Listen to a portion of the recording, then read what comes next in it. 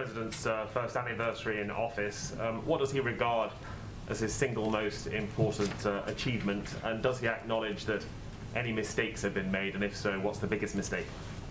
Well, I would say first that the president is very proud of the progress we've made in getting 200 million Americans vaccinated. Very proud of the work we have done to cut the childhood poverty by 40%, to help Americans who needed a little extra help get by through a challenging economic time.